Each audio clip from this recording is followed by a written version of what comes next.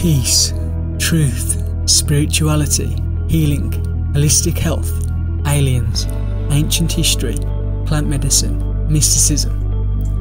If these words excite you, you're in the right place. Here, we seek to dig deep into all these topics and more. You, me, and my guests together. Welcome to the Enlighten with Alex podcast.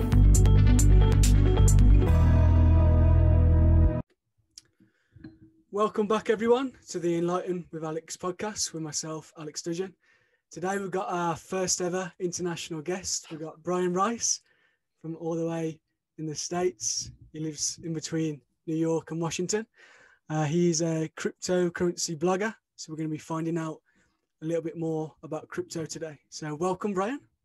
Hey, Alex. Glad to be here. Good to see you. Awesome. Good to see you, buddy. Good to see you.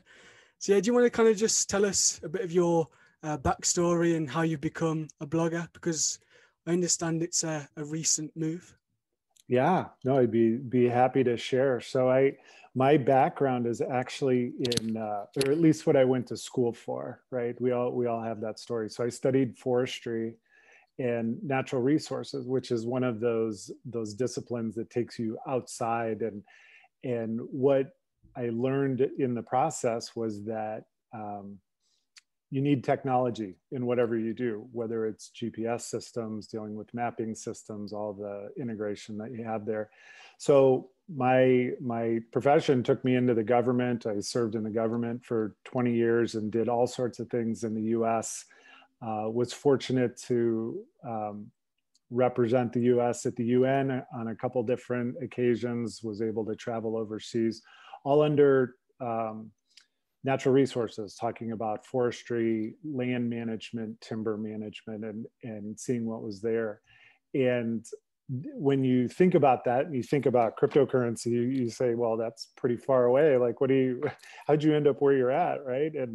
And what was interesting is I'd been working up in remote Alaska for a bunch of years, and I had a chance to come to Washington, D.C.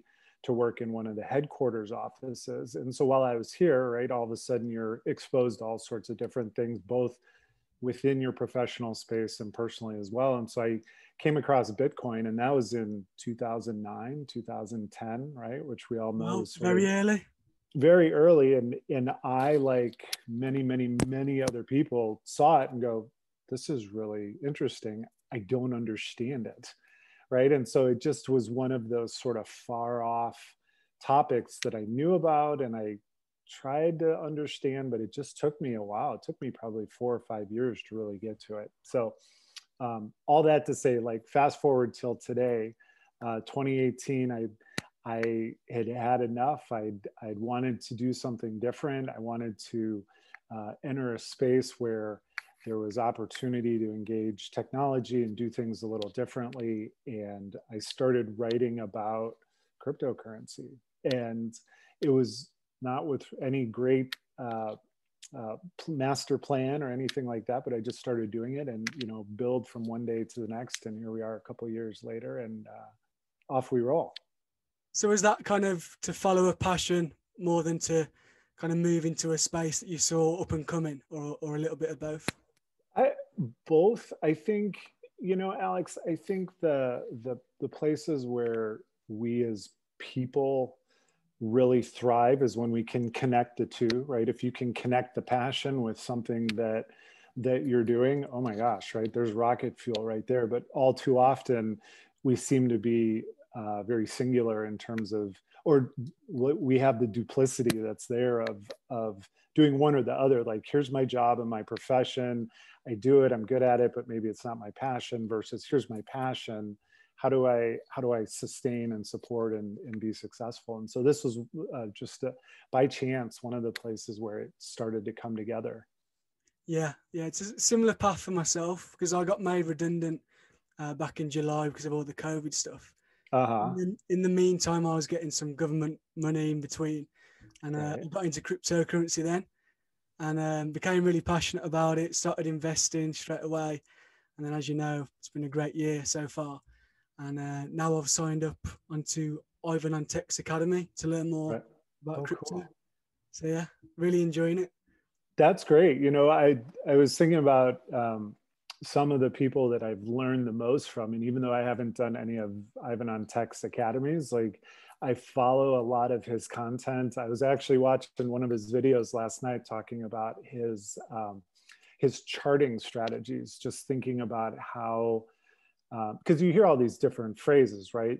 The bowl, the teacup, the head and shoulders, the double pump, and you know, for people who've never been in it, you sort of go, well, what does that actually mean? You know, and if you look at the candles on the charts and what that looks like, all of a sudden it makes sense. So yeah, Ivan on Tech he's awesome. So you'll have to share with us all about the academy and all those great things another time. Yeah, I've only been in it about 3 weeks so far, so I'm just Mhm. learning the kind of beginner stuff. He Cool. actually teaches a lot of the lectures himself, so it's great because he's always on a good vibe, isn't he? He's like Right. always full Right. of energy, and he knows. That's Yeah, yeah. That's one of the things that I find, especially in the crypto space, um, the energy of people and I would say the freedom that goes with it, right? The freedom that people just embrace to do things and it, you know, I mean, we can talk about the technology and we can talk about sort of the people side of things too. And I think on the personal side and the energetic side of things, the energy that someone brings to their passion or to whatever they do, right? I mean, I'm sure we've all heard this phrase before, but where your focus goes, that's where your energy follows, right? Or if you want to put energy into something, that's where your focus is going to be. And there are so many people within this space or within this discipline that their energy is there, their focus is there, their passion is there, and it just brings us to where we're at today. Yeah, it seems to bring out the best in people, doesn't it? It does. It does. I would also say that it also, um, like, I don't necessarily think it brings out the worst in people. What I think happens is that because I always say the sideboards, right? Sort of the rules that we, you know, have, whether it's being politically correct or recognizing statutes that are in place. Quite often, when those are unclear, people will naturally push to the edges of what they think is correct or right. And so I think we see that in a lot of places. Like if you spend any time on, let's say, the Telegram channels, which is an incredible place to pick up information and learn on any number of projects.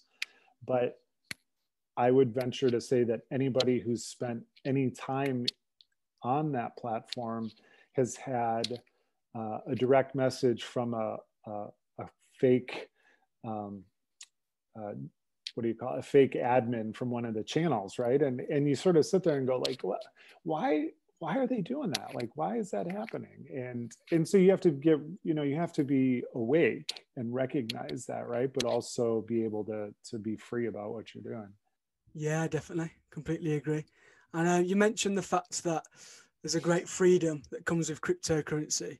And a lot of Mm-hmm. people are talking about it in the sense of freeing humanity and moving away from the current corrupt, well, not completely corrupt, but parts of the banking system would be seen as corrupt. Do you want to talk a little bit about that and how you think that cryptocurrency could help free humanity and bring back the financial system to the people?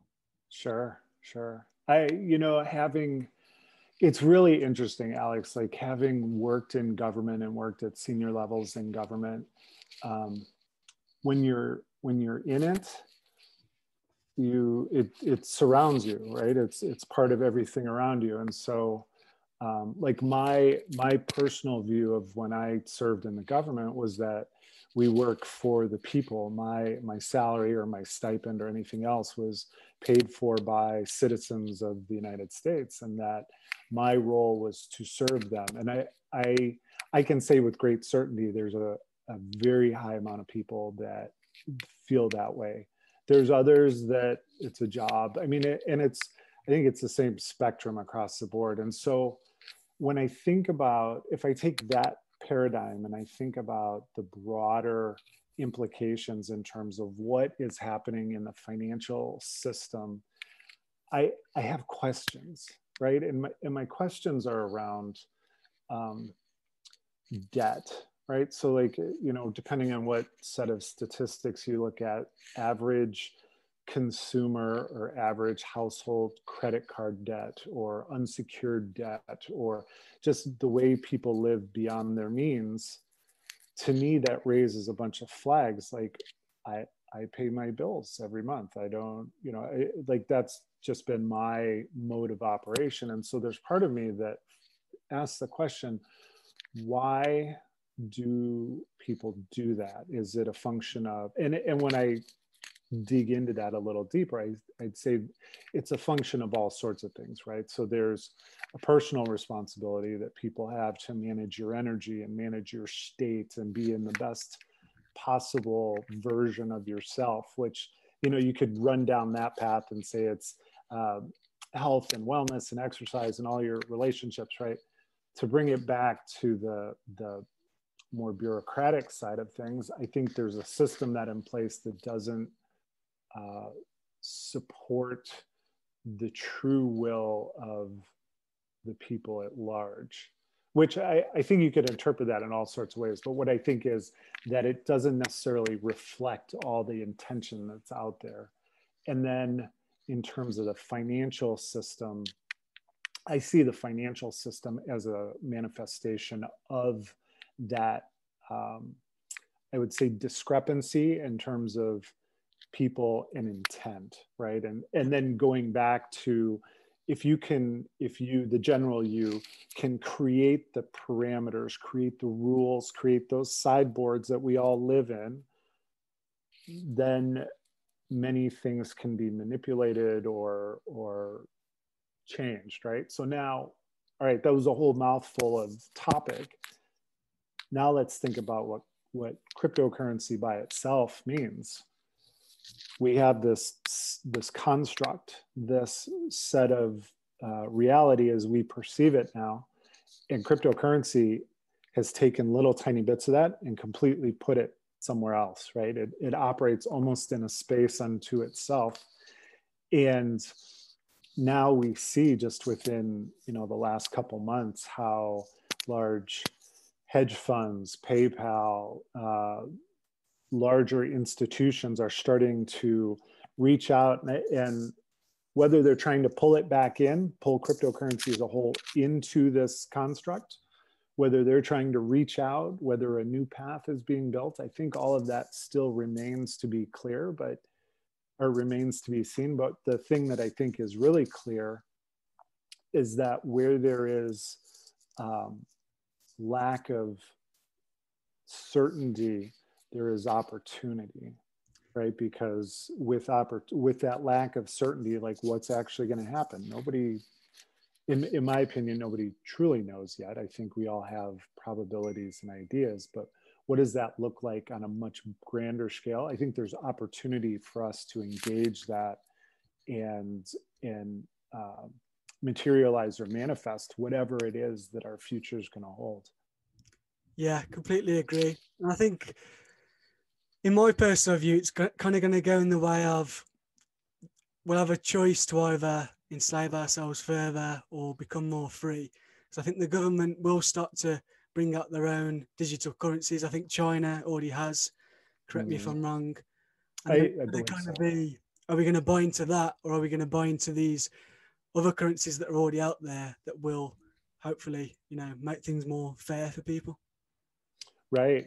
No, I think that's, you know, when you think about cryptocurrency as a whole, or just, you could say digital assets, right? Whether we're talking about actual currency, digital currencies, or we're talking about non-fungible tokens, or, you know, any other kind of representative digital asset, it just makes sense. Like when we think about, you know, I had to write a check for something the other, like literally a paper check the other day.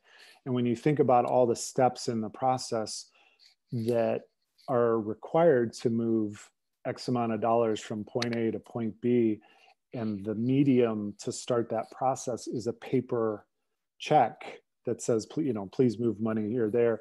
And then you think about what a digital asset can do, where it's literally instantaneous. it's untrustable, right? Which I think is the other thing that's absolutely incredible, right? You want to That's a want to new see. word to me I heard recently to do with Mhm. Bitcoin. It's untrustable. Right, right. And at first, when you say untrustable, you think, well, gosh, why would I ever want to be involved in it? But then when you dig a little deeper and you say, I don't have to spend the energy to trust this. I just know that I don't have to trust it because it's immutable, right? And I had to explain this the other day, and you know, the way I described it was, imagine if your bank account, let's say you had $10 in your bank account, and the only way that you could prove that to people was you had to have a ledger and you gave it to 10 of your friends, and every transaction had to be recorded in all 10 of your friends' ledgers. And if none of them reconciled, it was void. It didn't work. And you could see the lights come on, and it was like, okay. And for me, it was really helpful, right? As a person that writes about it and talks about it and is constantly trying to share information and help people understand this, I thought, okay, well, this makes sense in that the understanding and adoption of cryptocurrency and what it actually can do. We're still way, way, way, way back at the beginning, even though in the news cycle, Bitcoin's at nearing an all-time high, and you know, all these different things. Whereas the true understanding of it is still very much back. It's almost like back at the 2009 phase, even though more people know about it. It's really sort of fascinating to watch all this play out. Yeah, it's crazy. Very exciting times. Like before I jumped on the call, I thought I'd just check the markets, and I had the hourly rate on, and XRP had done like 6% in an hour. Right. Yeah, some stocks won't do that in a whole year, will they? It's fascinating. Oh, totally fascinating. Yeah, I was looking this morning. You know, it's over coffee. I take just a couple minutes and peruse, you know, anything that's been happening, and 30, 40, 50% within 24 hours. And that by itself is amazing knowledge. I think what's more fascinating even is when you look at some of the data behind it. So like, let's take XRP, right? Ripple. Just a few days ago, I want to say 3 days ago, XRP was trading at about 24, 25, 26 cents US. And it's not uncommon for a digital asset to fluctuate 10, 15, 20% over the course of a trading cycle. And you can see it in all the candles and the charts. You can see the volume that's coming in and where the trades are taking place and the opening and closing levels. And if you follow, and it doesn't matter if it's the 1 day chart, the 6-hour chart, the 1 hour chart, 15/5, 1 minute charts, doesn't matter what it is. If you follow those charts and you look at XRP over the last 72 hours, even week, you can see the classic charting sort of emergences take place. So there's a head and shoulders, there's a teacup, there's a large bowl, there's an upside down, there's a double, and you sort of watch it and you go, okay, there's the double bump. So at the double bump, it should actually either break higher or it'll fall off the cliff. And there it was. It like started to move and it shot higher. I mean, it's sort of neat to watch it play out. And that's back tracing, right? And while that's not 100% about what's going to happen in the future, it gives you a pretty good idea. And I think there's one more thing to keep in mind in all of it, right? Like you and I are sitting here talking about some of the charts that go with XRP and some of the technical analysis. 90%, majority of people who are involved in cryptocurrency operate from their gut. They operate from a hunch, right? They look at things and they go, well, I think it's gonna, like, you know, they watch the news and they see some article and it says Bitcoin all-time high, and they get excited and they say, you know what, Bitcoin's at an all-time high. I'm gonna do great things. And so that emotional engagement makes it really easy when you're looking at the charts, because you know that the chart layout in a certain way that's driven by predominantly emotional response, which can be predicted most of the time, it leads you to the same conclusion. It's really sort of awesome when you start getting into it. Okay, because I haven't actually studied trading and the tips behind that. I've kind of more looked at the long-term investing side. But I was just going to say, can we just take it back a little bit? Because Sure. I know a lot of my listeners won't really even know what Bitcoin or cryptocurrency is or what its benefits are. I know you mentioned how quick it is and it's a digital asset. Do you mind just kind of telling us some of the basics? Sure, sure. You know, part of, I think sometimes a great way to think about things is to make it relatable, right? And so whether somebody has owned a stock or not owned a stock, like that part doesn't matter. I would say most people, I'll operate with the assumption that most people have at least seen in a book or an old movie, right? Someone has held a stock, right? Like a piece of paper that says, I own one share of Apple or IBM or, you know, HSBC, right? Bank. A digital asset is that stock, but in the digital space. Like it's an analogy. It's not the exact same, but it's an analogy. So when you think about a digital asset, when they were created, the intent was to have a try not to use technical words, but a fungible, right? Something that can, a fungible asset, something that can be assigned a value to, that is able to be used across borders, that doesn't rely on a third party, that cannot be hacked. And like, irregardless of whatever anybody says in the news, Bitcoin has never been hacked, ever. What has been hacked are people's accounts. People have lost their passwords or their recovery phrases, whatever it is, right? But the actual code behind Bitcoin has never been hacked. And the reason why, it's like I was saying, remember, let's go back to that example. If you have 10 of your friends and you give them each piece of paper and it says, today my bank account is $10. And then tomorrow I call them up and say, hey, isn't my bank account, don't I have $11 in there? And they look and they go, nope, $10. And they check with the next friend, $10, right? So when we go back and we look at cryptocurrency, these projects were created, all the projects today were created off of what's known as blockchain. So the actual technology behind Bitcoin is called blockchain technology, which means that every predetermined amount of time, a block is created, and that block is a snapshot of the entire ledger, right? So and that block is replicated across different nodes. And I know I'm maybe a little more technical there, but the nodes are all, those are your 10 friends, right? Those are all over the world. And therefore that information is in perpetuity, it's forever, it's immutable, you can't change it. You can update it, but once it's in there, right? It's not like an Excel spreadsheet where you can, well, maybe I'll edit this column or I'll, you know, change the formula. Like once it's in there, that block is forever. It's unhackable. And the other thing is it's fast. So that was the original premise behind cryptocurrency. And then it's developed into many more things today. Yeah, definitely. And I find it really interesting as well with Bitcoin, and I know a lot of other coins have a similar model, is that they actually reduce the amount of coins that come into supply, don't they? So with Bitcoin, every 4 years, they halve the amount of supply. And actually, there'll only ever be 21 million Bitcoin. So that's another great feature, isn't it? Because that essentially means it's a deflationary asset rather than things like cash, which is inflationary. Correct, right? With cash, and we've seen it in this last year, the central banks across the world are just printing money to keep economies operating at a certain level.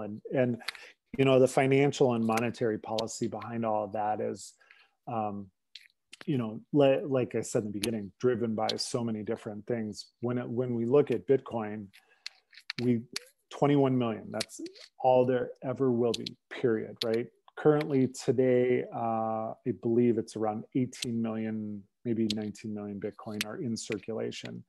And then every 4 years, there's a certain amount of Bitcoin that comes into the process or comes into the circulation.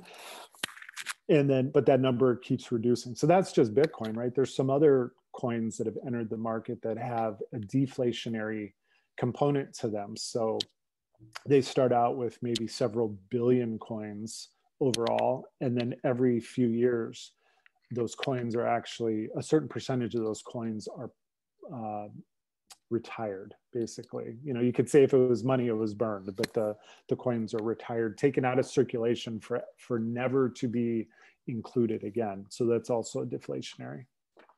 Yeah, it is a very kind of basic yet genius feature, I think. Because like you say, with the banks, they're just constantly printing and printing, and then they've been like, hang on a minute, what if we made it so the supply was less, and therefore your asset, in theory, should go up in value rather than be worth less and less? Because I think what a dollar could have got you 100 years ago to now is something, a huge difference. I can't think of an example off the top of my head. Which it's incredible. I mean, like you could take anything from you know, a gallon or a liter of petrol to you know, if you buy milk at the supermarket, you know, even in our lifetime, you know, I know from just being a young child and remembering things cost pennies and now they cost dollars. You know, it's the number may be the same, there's just more zeros behind it. And so I think the bigger phenomenon that perplexes me every day is the rate and how rapidly we have evolved. And one of the examples that I think of quite often is when I was in university. I went to the University of Illinois, one of the, you know, 60, 70,000 students, you know, at a time. It was a huge school. But at the time when I went there, Apple was just started. I think the Macintosh was the computer that they had, right? And prior to that, like home computers, I don't think we had a home computer until after I was out of college. And, you know, things that we have now in our devices, you know, took up the size of our rooms before. And the rate at which we've had, at least my generation, right, like the Gen Xers of the world, you know, that we've gone from minimal technology to all-encompassing, inclusive, integrated technology has been incredible. Or even my parents, right, our parents and all of this.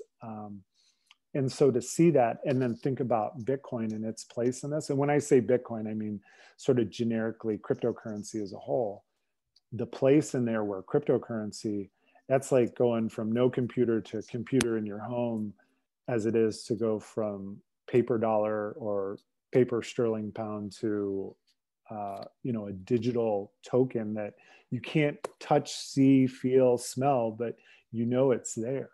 It's unbelievable in so many ways. Yeah, it really is incredible. So yeah, let's move into the kind of investment side. Sure. I'm guessing you're invested yourself. Where do you see the kind of price going over the next year? Because there's all sorts of speculation. So yeah, just so I think that I think we're at the beginning of a bull market. Let me start with some of the analysis that I've seen and that I subscribe to. So if you look, and this all hinges off of the Bitcoin halving events, right? And you know, for folks that are listening, like don't worry if you don't know all the specific details about Bitcoin halving, but so 2020 Bitcoin halved, 2016 Bitcoin halved, 2012 Bitcoin halved, and then you know, back in the beginning, 2009. And so those events over those years, so especially 2012, 2016, 2020, those are three distinct years. If you look at the charts of Bitcoin during that time, you will see a near, can't say identical because it's definitely not identical, but the trend and the movement is unbelievably similar. And by that, I mean, you can see long timelines, and 2012, 2016, the times were a little bit longer. 2020, it's been a little protracted, but you can see these timelines in between when there was movement, increase, small sell-offs, movement, increase, small sell-offs, movement, increase, small sell-offs. And you can equate all sorts of things to it, right? I mean, you can try to tie geopolitical issues to it. You can tie technology issues to it. I've seen Google trend data or Google search data compared to those different time frames, right? And part of the debate is, well, is that apples to apples or apples to oranges, right? Because Google search capability in 2020 versus 2012, how different is that versus 2016, right? Overall, though, I see an incredibly high trend or a highly resemblance of just the movement that's taken place. So that's just in Bitcoin. When we look at some of the other coins that are out there, some of the other altcoins, as they're called, right? ALT coins, which is everything other than Bitcoin. If it's not Bitcoin, it's an altcoin. And what we can see there is the landscape has changed dramatically, especially from 2016 to today. So in 2016, many altcoins were still sort of in their infant stages, right? They were still being developed. They were still operating on their test networks, or maybe they were operating as an Ethereum-backed coin. But today, many of those coins are now operating sort of in their own ecosystem and taking on their role. And more importantly, they're answering the questions that people have. For example, XRP, like we mentioned earlier, XRP is looked at as a banking coin, right? So it's looked at as a highly potential solution for a digital currency, right? A global digital currency. There's other projects that are out there, like VeChain is one of them that's looking at the supply chain across the globe, right? If you're wearing any kind of clothes, where does that material come from and where is it sourced? And so all of those that are out there. So I know I haven't gotten to prices yet, but it's like understanding sort of that bigger landscape is really important. It's really critical to sort of have a feel for what's going on. So I see trends that are very similar. I see we're in a place of growth and accumulation. Bottom line, I see prices increasing in the short term for sure. It's just a question of where the top's going to be. Yeah, that's it. Everyone's trying to time it, aren't they? So they get out at the top. I think it's important, as I'm sure you'd agree, to kind of take profits as you go, so you're not kind of risking taking everything out at the top. Mm-hmm. Yeah, no, I totally agree. I think there's even broader than that. I would say everybody needs to have their own personal strategy, and whatever that is, right? Like, I mean, and it depends on your risk tolerance, right? Like, I mean, like you said, that first example, so many people are trying to say, well, you know, where's the top and when do I cash out or what do I do? I just read a really interesting review by somebody who went through the last sort of Bitcoin boom, and he had, I want to say it was just a couple $1,000s that he put into Bitcoin, and Bitcoin shot up. And now remember, this is a trend we're seeing now. So Bitcoin shot up. So he cashed out of Bitcoin and said, well, gosh, I just made, you know, several $100,000 off of this particular tiny, like really small investment relative to what he made. Well, maybe I'll put it in some of these altcoins, because these altcoins, Bitcoin at the time was $18,000.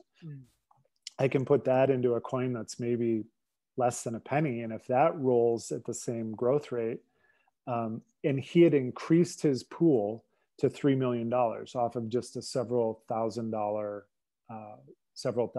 investment. And he was doing the exact same thing that we're talking about. He said, well, gosh, you know, if it can go to 3 million, it can go to 10 million. If it can go to 10 million, it can go to 20 million. So he rode the wave up, stayed there for a while, thinking about what he was going to do. And when everything came back down, he rode it all the way back down. And he actually ended up selling because he thought everything was done. And this was, you know, 4 years ago. He thought everything was done. And well, I missed my chance. So he cashed out for just about what he started with. and that was it. And the lesson in all that was, if that's your strategy, be ready for what can happen, right? If your strategy is to shoot for the moon, just know you can be back on Earth just as quick, right? So the strategy then is, take it in percentages, take it in time. You know, if you need 10%, or if you need to recoup your starting capital, place it aside, put it back to wherever you want it. Or do it once a week, once a month. I mean, none of them are wrong strategies. They're right for the individual who's doing it. You just have to make a decision and embrace it and support what you're doing, because no one else is going to do it for you. You have to do it yourself. Yeah, definitely. Well, you become your own bank, don't you? So you have to keep on top of it and pick the strategy that works best for you. And like you say about the cyclical nature of Bitcoin and all things really, the weather, nature, cycles, it's all part of life, isn't it? And a big part of cryptocurrency cycles is the huge bull runs and then the big crashes off the back of it, which normally settles actually higher than the start of the bull run. So you still be in profit, but you can also lose a lot of money, like your friend unfortunately found. So what are some of the risks of Bitcoin? Because a lot of people still to this day don't really know what it is. They think it's a scam, or they're scared they might lose everything. So what do you think some of the risks are that people need to be aware of? That's a good question, because there's trying to allay people's concerns about cryptocurrency it's challenging, right? And I get excited about it. I think it's really a fascinating, incredible, amazing opportunity. And, you know, even people in my family have uttered the words that you said. Well, I just don't trust that. I don't trust that digital stuff, right? I don't know. And when you try to peel back and say, well, why is that? Why don't you trust it? Ultimately, it comes down to, I don't understand it, right? And so instead of what I have found, instead of trying to say it's great, it's amazing, it's an incredible opportunity, it's not just about upside, right? It's not like, I mean, everybody of course wants to be financially independent and financially free and supported. I see the benefits as much bigger and broader. It's being able to live in that environment, like you said, being unbanked and being your own banker, and having, instead of, it's like a modern day stuffing your mattress full of money. The difference is your mattress can actually create more money if you're smart about it. Just put your ledger in there, can't you? Yeah, right. Exactly. That's great. But one of the things, so when people are concerned about it, the things, I go back to what I said in the beginning. Bitcoin has never been hacked. Like, the code that creates that digital currency has never been hacked. It's like thinking about your email, right? The only way that your email gets hacked is by someone getting your password and accessing your account, right? So it'd be the same way if you had a bunch of gold bricks in your house. Nobody's going to replicate your gold. The only thing that happens is if they get a key to your door and know what the combination to your safe is and have access to the room where your safe is, then they can get your gold. And it's very similar to that. And so even though you can't see Bitcoin, you can't touch it, those are the same kinds of issues, but it's really that safe. Yeah, I'd agree. The only kind of danger that I see myself is the regulation, because they could potentially come down on it because it does oppose the banks. Other than that, I can only see it just skyrocketing and the whole world adopting it, because the technology is amazing, isn't it? It is. Yeah, no, I'm glad you brought that up. That was going to be the next piece I was thinking about. So in terms of regulation, that's where it's really sort of the Wild West still. And so with people who are concerned about it, even my parents have been really focused on that. Well, why would you get involved in this? There's no regulations on it that, And that's, that's true. And, I say, well, I guess I better not walk down the street on the sidewalk either, because someday there might be, a requirement to do something specific there too. I think that with good intentions and with good focus and energy applied to it, I think that, things will turn out okay. And I know that sounds sort of woo woo, like, think good thoughts and the world will happen. But at the end of the day, that's true. And if things come to a point where there's hyper regulation and the tax structures and all the things that go with it, it's identified as securities or not security, whatever that looks like we as people, we as the human species, we will adapt, we will evolve, we will do whatever needs to be done at that time to reach whatever that next level is. So I'm not too concerned about it, but it's definitely not something to put your head in the sand over either. Yeah, I completely agree. I think that we do collectively project like how we see things in the world, don't we? And if we all stay positive and there's enough people behind the movement, which is growing rapidly, I can't see them sort of stopping that wave, really. I think it reminds me of an analogy. I think I read this on some of your content, actually. The one about the snarling dog, right? So someone walks up to a dog that's near a tree, and the dog is Okay. snarling, and right, teeth are shown, and the person gets really angry and thinks, "Why are you snarling at me? I didn't do anything to you." But then the person sees that the dog has their leg caught in a trap or in the wire or something. And so the anger that goes, why are you snarling at me? I didn't do anything to you, goes to concern and compassion and says, I hope you're okay. And can I help you? And the situation hadn't changed, right? Yeah. Like the situation exactly the same. A Tara Brach quote, a meditation teacher. Yeah. Okay. Yeah. Awesome. Great quote. Yeah, I think a lot of people do kind of live in that fear mentality, don't they? It's like you say, the resistance straight away, Bitcoin, it's something new. I need to be afraid of it. And people can be very fearful of change.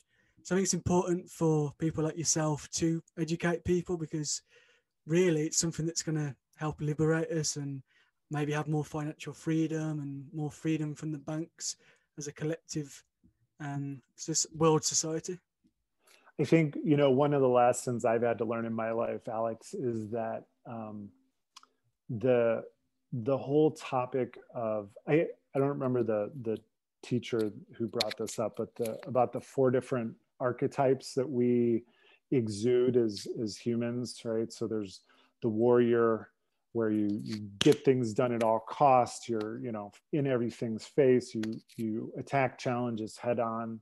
There's the magician, who is more methodical and creative, and doesn't necessarily need to be out front, but can find a solution. And it appears in a way that seems like you haven't done anything, but yet you've done it all. And then there's the lover, where you're engaging and intertwined, and the relationships are so important. And then the sort of the sovereign, or the regal, the king or the queen, right? The person that approaches everything from a very stoic pose.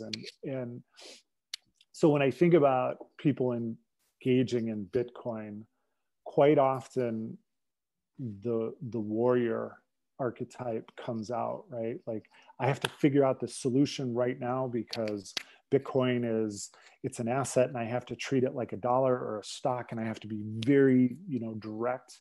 And what I would say is that when I have learned how to find a solution without going directly at the problem, is usually when the solution is the most effective. And so by that, I mean, sometimes in order to get to the point where people want to focus on something, maybe it's your relationships at home, or maybe it's your health, or maybe it's your wellness, or something else, right? And those are all different topics that we could spend hours talking about each one of them, right? Like, are you drinking enough water? Are you eating enough of the right food? Are you getting enough sleep? All those. And oddly enough, those are the things that will actually lead us to a place where our thought and how we manifest ideas about cryptocurrency and Bitcoin and all the other projects associated with it will all come to this place. And you sort of go, wait a second, I wasn't even focusing on Bitcoin. I was focusing on all these other things, but now I see Bitcoin in a totally different way. And I think that's the key in terms of trying to help and serve other people and provide the education or the knowledge information that goes with it to get there. Yeah, I completely resonate with that, because I got into spiritual and personal development about, I don't know, 3-4 years ago. I was a bit of a lost puppy before then. And I feel as if by raising my vibration, if you like, over those years, I kind of feel like cryptocurrency came to me. Do you know what I mean? Working on my mental well-being, my physical well-being, my diet, everything like that, and healing emotionally. I think that's kind of led towards this path, if you like. I'm not saying you have to do that to end up in crypto. I just feel like, it's a vibrational match. No, I agree. Yeah, it's not the requirement, but man, for me, it sure helped. And everybody's journey and everybody's path is different, but it's all the same. Yeah. Whether for me, I had come from this very rigid, bureaucratic, rule-driven environment where if you had a question on how to do something, there was a manual for it. And even if, and like my challenge was, I always thought there was another way even beyond what was printed or written down or accepted. And so that creates conflict, right? And so for anybody who has their own business, or anybody that works in the corporate environment, or anybody who's an entrepreneur by how they do things, all those environments are very different, but they're all very similar. Because maybe if you're an entrepreneur and you have thoughts, well, maybe I saw somebody do it this way, so I think that's how it should be done. That vibration is the same vibration as if you're in a corporate environment and there's a strict code of conduct, or if you're in the government environment and there's a hard and fast set of rules. You're giving yourself limitations. And so being in a place that you can expand your vibration, expand the consciousness, expand your rules and thinking about how you do things, it'll lead you to wherever it is you're trying to go. In this case, we're talking crypto, but it's applicable in so many other areas. Yeah, 100% agree. And I think going back to what we said earlier about fear, a big part of it is kind of letting go of fear, because then you're just so much more open. When someone mentions something exciting like crypto, instead of kind of curling up into a ball and being like, oh no, you kind of be like, okay, cool, what's all that about? Tell me more.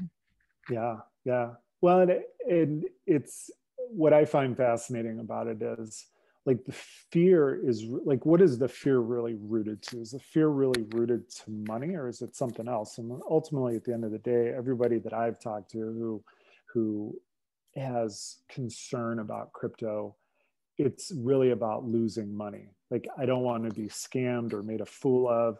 But then you could go even deeper. Like, okay, so what? So you lose money. Are you still able to clothe and feed yourself? Do you still have a roof over your head? Do you still have family that loves and cares for you? Do you still have all these other things in your life? And I think it goes even a step deeper than just losing money. I think it has to do with fear of being wrong, or fear of losing connection, right? Some people would go as far as say fear of losing love from those who would normally give you that gratitude or that appreciation for, wow, you did great, you made all this money. It's really not about the money, it's about the energy that's behind the money. Yeah, it's it. I think generally speaking, we're very attached to our ego and our self-identity, and how am I going to look to other people if I lose all my money, or I've been buzzing about this technology and then it's gone to crap and now it's stupid. Right. No, I think, yeah, you said it more succinctly. It ultimately comes down to the ego, and how people's ego, how they are ego driven as opposed to more soul driven. Yeah. Cool. So what kind of practices do you use for your mind, or maybe do soul practices as well? Do you do meditation or anything like that? So I do a handful of things. So I have a rebounder, and I have like every day for Is that 10 like the minutes. little trampolines? Yeah, those Yeah. little, the small round trampolines. And I tell you what, I think my parents had one when I was really little, and I didn't know what it was. And, I just thought it was a trampoline. You go jump on it. And um, I have one and I use it religiously. Every day I've got a timer on my watch that's set to 10 minutes.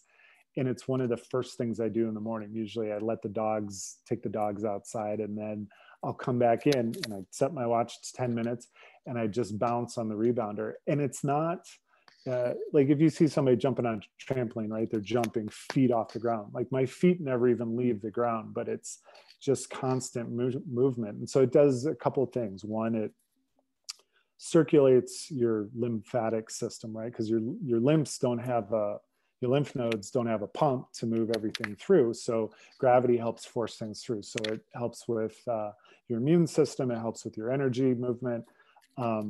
The other thing that it does, which is really sort of fascinating, is it helps center your left and right hemispheres of your brain. And quite often when we're not in synchronicity, we're either left brain or right brain, and we show those. We're either very analytical or we're very artistic. Like we go back and forth.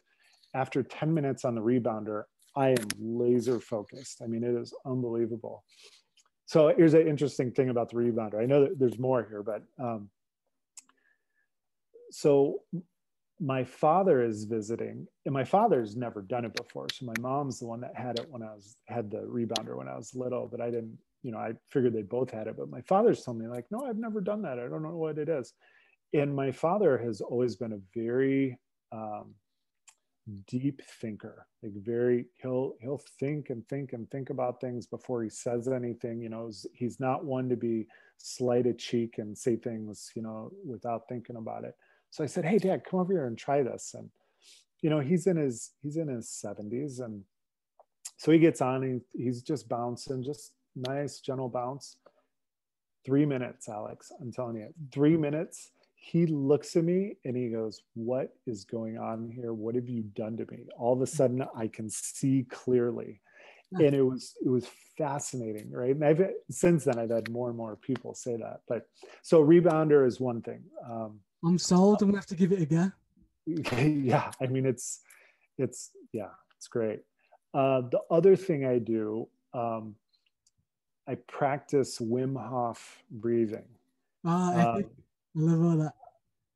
And I love it. I came across it probably a year and a half ago, and I didn't know too much about it. And I tried it, and the breathing is great. I mean, you spend another 10 minutes. That's the other thing. Like I try to do things that are not hours and hours, because I've done that before. And sometimes my mind wanders and I do, so 10 minutes. So it takes about 10, maybe 15 minutes there. And then the last thing I do, I don't take a total cold shower, but I always have a cold rinse at the end of every shower. And it just snaps things into picture really quick. And so makes you very alert, doesn't it? What's that? Makes you very alert. The cold showers are immediately. Completely. Very similar in outcome as the rebounder, just different, because the cold water makes your blood vessels, your capillaries and everything constrict, and then warm them up and they release. And so it has a very sharp effect.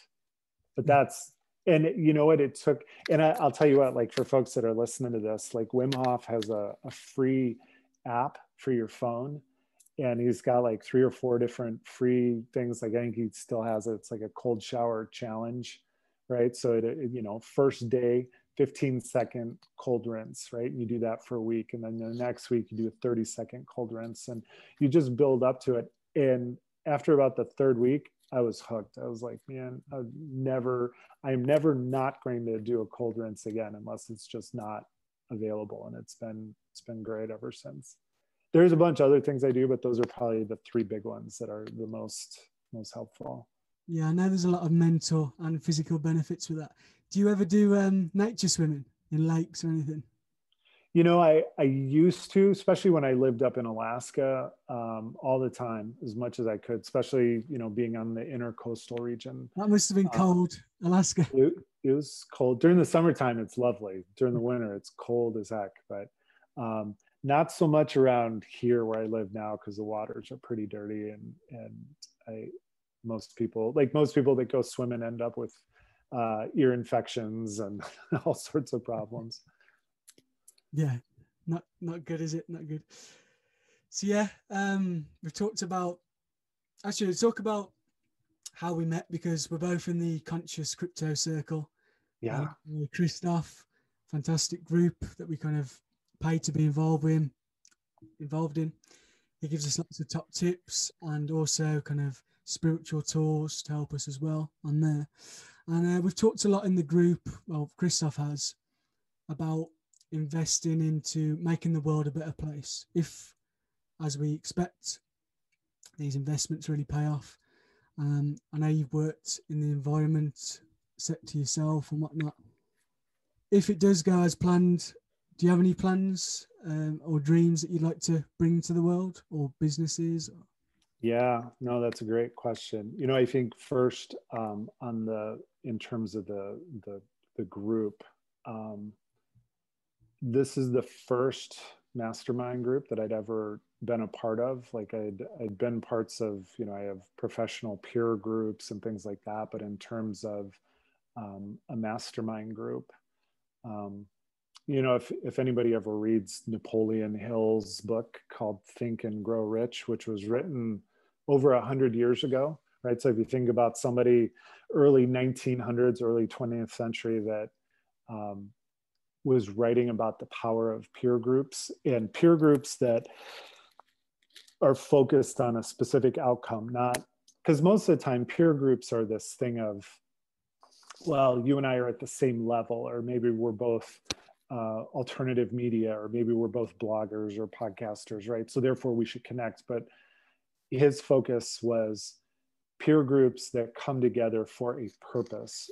And I thought I understood it, but I didn't understand it until I joined this group. And the power of having a group of dozens, if not hundreds of people that are all focused on raising the vibration, raising the consciousness, doing better in the world, doing good by the world, serving others. It's so powerful. It's so incredible. And the thing that's even more incredible about it is that it brings together people with all sorts of different backgrounds, skill sets, perspectives, temperaments. I mean, you name it. Like every one of us is different, but yet we're all pointing in the same direction. We're all saying, I want to do good in the world, and here's a way that we can grow and develop the resources to actually do that. So I think in terms of working with Christoph and this group, it's like unbelievable, right? And we're early into this too. We haven't even done it yet. Assuming that believing that we are on this path and that we're going to be in a place to provide for our families, I think the couple of things that I've been thinking about, two things in particular. One is that providing an unbelievable childhood for the kids and my nephews and nieces, right? So for the next generation coming up, and helping them, and we've already done it. Like that's the other thing, like whether how this all plays out, like we're already starting the conversations about how they think about the future, how they think about money, how they think about engaging with other people, sharing love, raising vibration. I mean, it's there. So that part. Then the other piece on probably a more organizational standpoint. When I worked in the government, I spent a lot of time flying across the country and flying to other countries and working with my counterparts in other governments. So I was able to see the ground from a high altitude. And I can tell you, flying from the eastern coast United States to the western coast United States, you go from very urban populated areas to very sparsely, it's where all the agricultural land is. But the thing that you see is you can see the original forested tracts of land, and you can see where the agriculture has chipped away at all of them, right? And so I've always thought that there is a place for reforestation to happen in ways that is sustainable, that doesn't impact agriculture and food supply, but yet does things in terms of carbon sequestration and you know, just all the things that forests do for the environment in terms of habitats and for people as well, right? Because that's the other thing, like go for a walk in the forest and everybody feels better. Like the trees are incredibly powerful. So those are the two areas that I'm focused on, sort of beyond what we're doing now. Yeah, beautiful, beautiful. I'm actually having a child, my first child in May. Oh, wow. Oh my gosh. Huge That's thing exciting. for me to be able to, make sure I can provide a good future for them. And then me and my girlfriend have both got the same dream, luckily, to build an orphanage somewhere like Nepal. So yeah, that's what I'd kind of do, I think, long term. That's amazing. You know, have you been to Nepal? Have you traveled there? Yeah, I actually scattered my dad's ashes up Everest. I didn't get to the top. Yeah. Just above base camp. Yeah. Oh, that's amazing. So I didn't say this in the beginning, but from 1998 to 2002, I served as a Peace Corps volunteer in Nepal. And so I lived for 2 years down in the southern part of the country near Dharan, Sunsari district. And then the next 2 years I was up in the hills, Sunkuasaba district near Kadbari, which is more the Makalu region. It's the next spot over from the Everest region, but it's Nepal's an amazing country. And oddly enough, there's a lot of movement in cryptocurrency in Nepal right now. Yeah, it's funny actually, because one of our guides was a yogi, and he taught us yoga a couple of times a day on the way up. Great guy, got to know him quite well. And he actually sent me a link to this crypto app before I got into it properly back in May. It's called Pi, and you can actually mine for the coins on your phone. And I think the guys are doing it out in Nepal. Yeah, that's one of them. And then there's I would call it a Twitter alternative. It's called Rebuzz.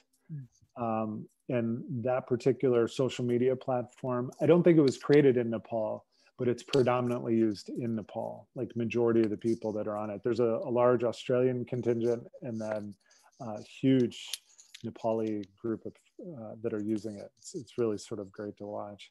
Awesome. So yeah, you've traveled all around the world. Where else have you lived? So I've lived in Nepal. I did quite a bit of work in Brazil, Mexico, some work in Australia. And then after that, just traveling for work, you know, European countries, Tanzania and Africa, every continent except for Antarctica. Yeah, it does seem to be a common theme within the kind of conscious space, people that have traveled a lot, because I think it opens your eyes to the fact that we're all similar, aren't we? We're all one, basically. Yeah, you know, it's unbelievable to travel to different parts of the world, and you know the way it's portrayed in media or in, you know, whether it's TV, radio, social media, it's portrayed differently. But when you're there on the ground, like people have the same worries, the same challenges, the same fears, the same joy, right? It's love, family, you know, basic needs every day. People want to laugh and be entertained. I mean, there's all sorts of similarities, and it's the how is a little different, right? But that's, once you see enough of it, the theme and the trend is what shines through. It's not the how. It's not a different brand of car or a different style of clothes, right? It's that energy that goes with it. Sort of amazing. Yeah, definitely. And I feel like if you show people respect, more or less anywhere you are, you will get it back. Show right. people respect. Oh, it's so true. That's so true. Yeah, that's great. Yeah, definitely.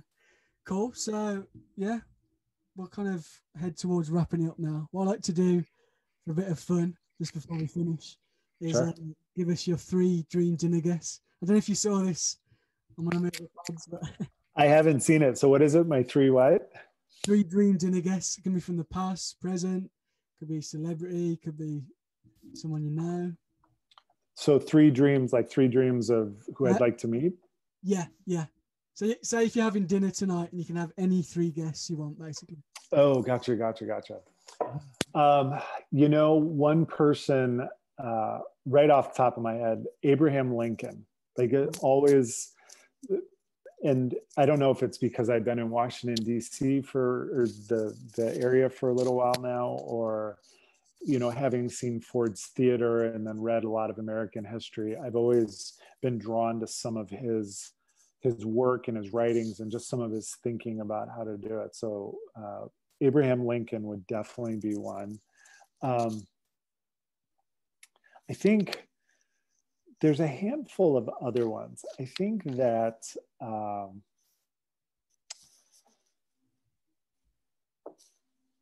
you know, gosh, there's so many to choose from. Because right when I was going to say one, Lincoln's a good one. How is the atmosphere over there, by the way? Because obviously there's been a lot of controversy around the election and whatnot. You know, it's interesting. It's really, I think, I mean, granted, I'm in a more urban area. So, in being closer to the capital, you tend to feel more of the politics, and you know, people are like, I like to run, I jog quite a bit, and so I hear groups of people as I run by, you know, like on election day or the day before the election. I think I heard more times, I heard somebody say, that's outrageous, this is unbelievable, like all these things of like astonishment and disbelief. And so so I think the tone is divided still. I think there's still a lot of division that's here, and I don't necessarily think it's from one side or the other. More so, I think it's both. Well, the problem is the two very different ideologies, aren't they? And it's the most contested election ever. Didn't you have the most votes of all time? Right. Yeah, no, most votes. I mean, that's the thing, right? So for whoever walks away with it, you know, it looks like one person has it now, but whoever walks away with it, like everybody needs to realize there's a nearly equal number of people who came forward and said, no, I stand for this other ideology. I mean, it's yeah, and it feels like amazing to me, just from what I see in the media, obviously I live in the UK, most people vote for the one guy more out of hate for the other one rather than actually which then creates a crazy rift in sort of the energy lines, right? Like if people would actually just say, here's where my focus is, and this is I'm giving my energy to, I think it could end up different. But yeah, that's how kind of politics and the media work there, isn't it? It's like scaring people out of the other guy rather than focusing on what their guy's going to create and bring to the world. So I think there's two other people. I go back to that first question because it's such a good one, right? So I think I would like to meet John F. Kennedy. That's another one. And I didn't even really, it's the person that comes to mind, right? So I got two presidents. I think those are there. And I think the third one would be Gandhi. Mahatma Gandhi. Yeah. Because I think just in terms of having lived in Nepal, and when I lived in Nepal, the first 2 years, I was only maybe 5-6 kilometers from the Indian border. So everything, even though I spoke Nepali to the people I worked with, everyone around me either spoke Hindi or Bhojpuri or, you know, some of the other local dialects. And so and then I had a chance to travel all over India. It's an amazing country. So I think Gandhi would be the third one. I think that would make for a really interesting dinner. Yeah. Very political. You're into politics then? Yeah, apparently. I didn't realize that, but. Yeah. No, I love Gandhi. His movie, the one with, what's he called? Ben Kingsley. Ben Kingsley, yeah. It's one of my favorite movies, that is. I think the thing, more so than the politics, it's the leadership. That's what I saw in all of those, right? Like Abraham Lincoln went against the grain and like did something revolutionary in terms of changing the course of this country. I think Kennedy was on track to do that, and he was stopped short. And then Gandhi, forever changed how we look at things. And So it's interesting that they all got murdered. These people that wanted to change the world and make it a better place ended up getting right, killed. right. Crazy what we do. It is. It's unbelievable. Yeah. I wonder what they'd be doing now if they're still around. hopefully, talking about Bitcoin. Yeah. Yeah. Gandhi would be like buying all his Bitcoin, be the change you want to see in the world. Right. Oh my gosh. Never. That'd be great. Yeah. India is another place where cryptocurrency is sort of, it's like 1 minute in the news, it's going to be outlawed. The next minute in the news, it's adopted. So it's a very provocative sector to be involved in. Yeah. I suppose it's a bit more complicated because here in the UK, we're obviously quite a small country, but in the States and India, you've got like 50 states in both countries or wherever it is, and you've got to kind of manage each one and where they want to go. Right. Yeah, I know that, all the states in the United States, like, some of the states that are coming forward as being more friendly to cryptocurrency are some of the states that seem, I wouldn't have expected it. So Wyoming, right in the center of the country, oil and gas state, very in mining, lots of mining in Wyoming as well. So very resource focused, and they're coming forward, saying bring us your Bitcoin, we want you here. Texas is another one that's starting to pick up traction as well, which is really surprising. And then some of the smaller states, but those are the two big ones right now. I've heard a lot of good things about Texas lately. I've heard like a lot of people are moving there because it's kind of up and coming. And it might be it depends. I mean, Texas has really been an energy capital of the country, and there's they always have a good football team, good American football team. But do they?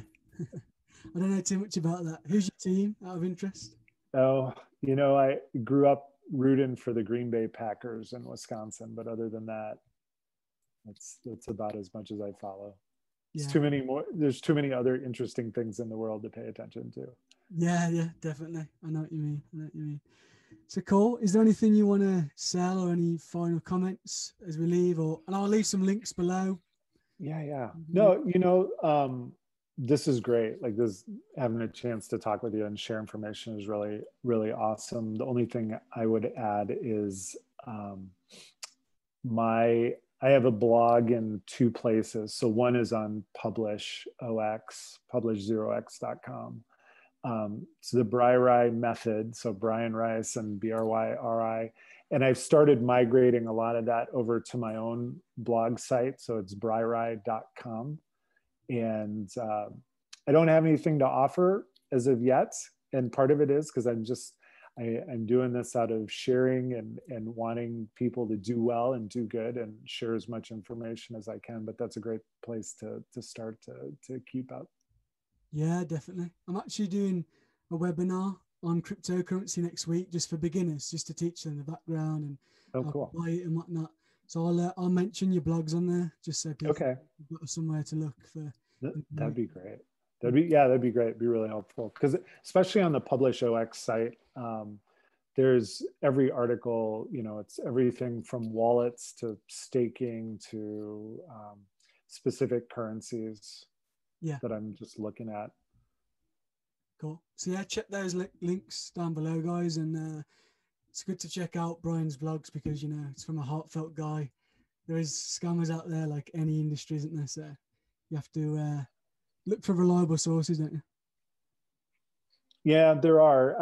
I would say it's we've all gone through it. Like those of us who've been in the space for a while, it's easy to see something, like you go onto YouTube and see a video and there's go to the comments and you'll see what's there, like maybe the comments about Bitcoin, and you'll have people typing about any other number of currencies saying, hey, check this out. Hey, look at this, or this one's going to do great, or, you know, this one's going to the moon. And you read them and you just think like, what are they doing? Like, what are people saying? And it goes even further than that though, right? Like once you engage, people will start to engage you. So it's sort of double-edged sword. Like crypto space is really great because people engage, but the nefarious actors also engage. So just go in eyes wide open and everyone will do fine. Yeah, I got stung with one about 3 years ago, a coin. Really? Did you hear of Das coin? No, I didn't. It's changed to something called Green Power now. But yeah, it was basically like a huge bit of a pyramid scam. But that was my own fault not researching it properly. Once I had, it all kind of made sense. A friend had recommended it. So yeah, I would just say to people, any coin you're going to get, make sure you research the hell out of it and make sure it's legit. Yeah. You know, one of the things, I know we've talked for a while here, but I think there's something that I would add in as we're thinking about cryptocurrency and sort of how you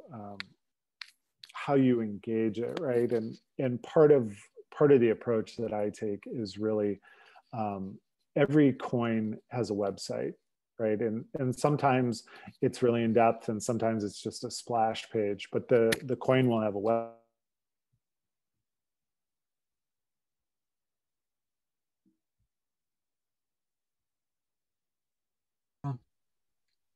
Sorry about that, guys. A little bit of Wi-Fi issues. What were you saying, Brian? Sorry. Yeah, no worries. You know, I think so. Every project will have a website. They'll also have a white paper, and the white paper talks about the genesis of the project and why it's there and what the intent of the project is. And then from there, I would go to a handful of different places, right? Check all the social media handles, right? Facebook, Twitter. Typically, they're pretty active on Twitter. Telegram, check it, but I would not spend a lot of time there because that's where it's good just to reference material. Then there's any number of other platforms, Reddit, Bitcoin Talk, even LinkedIn in some regards. And then check some of the review sites, and like there's Review Pilot and a couple other ones.